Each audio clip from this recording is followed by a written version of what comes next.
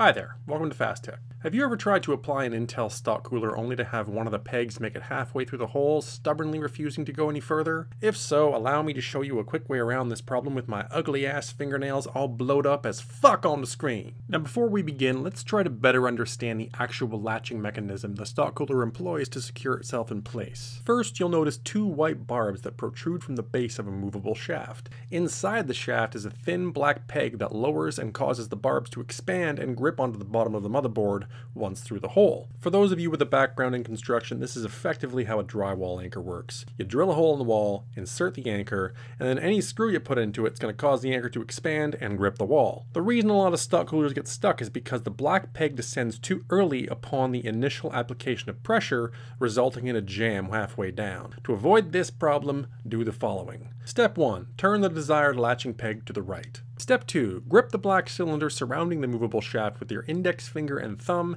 and line the mechanism up with the corresponding motherboard hole. Step 3. Press the white barbs down into the hole until the hilt of the mechanism is flush with the board. Step 4. From above, use a third finger to press the black peg into place, which should in turn separate the white barbs and secure the mechanism. Repeat in a crisscross pattern for all 4 pegs. There you have it, folks, easy peasy, and if all this talk of movable shafts and pegging has you mildly aroused, subscribe to my channel and hit the like button for instant gratification. For me, not you.